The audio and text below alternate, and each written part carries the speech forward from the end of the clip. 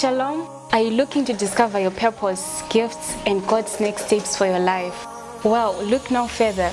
We are a Christ-centered community that will help you grow spiritually and develop your mind, character, and skills. We train Christians willing to grow in discipleship, to equip and produce ministers who can rightly handle the word of truth with the ability to spread the gospel of Jesus Christ to individuals and communities, both locally and across the world. Shalom, my name is Apostle Professor Raymond Mujeyi. I'm the Chancellor of Revival Bible Institute. We are here to equip you. We fully understand that God calls you, but it is our responsibility to train you and equip you so that you can become an able minister of the gospel. God calls you, but men equip you.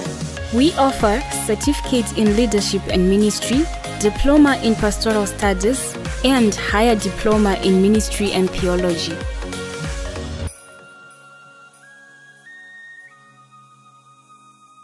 As the Revival Bible Institute, we are offering you a platform for mentorship, where we can be able to instruct you in the scriptures and become the best that God has called you to be. You don't have to be a pastor to count Bible school.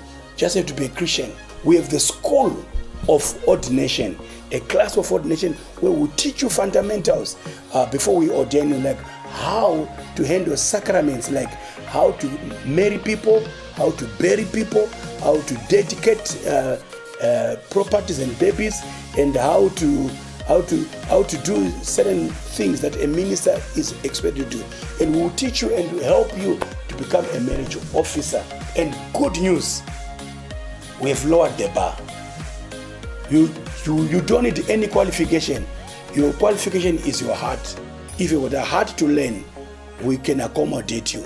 And also, our tuition is 100% scholarship. You learn for free on your part.